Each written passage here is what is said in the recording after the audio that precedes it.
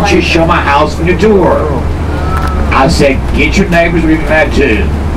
So Rhonda talked to all the neighbors. Rhonda came back, she said, Jerry, my neighbors don't mind. Rhonda's his wife. But I think the neighbors have changed their minds. They did not know that so many buses might be driving the community. His address is 9629 Milford Court. 9629 Milford Court. Write it down, check out without me. Now this star's got a farm 11 miles south, like to hang out on. He was at the farm, injured his back.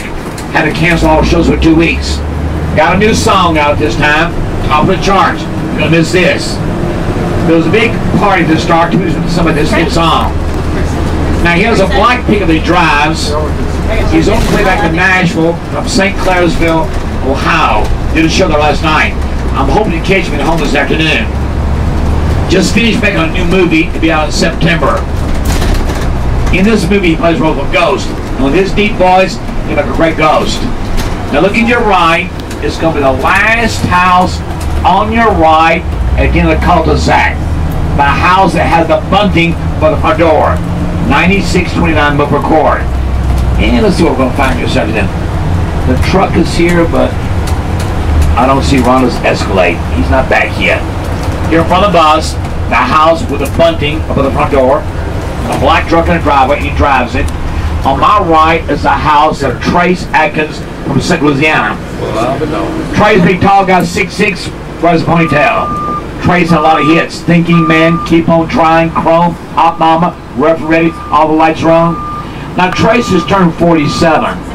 He and Rhonda have 3 daughters. Mackenzie is now 9, Brianna is 6, Trina Louise is 3.5. Now Trace does have 2 daughters in his first marriage. Both of those girls grew up in Louisiana with his parents. Both were in college. One just had his first grandchild, a little girl named Hadley. So Trace now the 5 dad of 5 girls, grandpa 1 girl. Now Brianna, his 6-year-old, has a food allergy. They have to be very protective of Brianna. Certain foods can cause her death, particularly peanut butter. Trace has got Congress to pass legislation to make more people aware of food allergies in young people. Now Trace is airing commercials on TV this time, trying to make more people aware of food allergies in young children.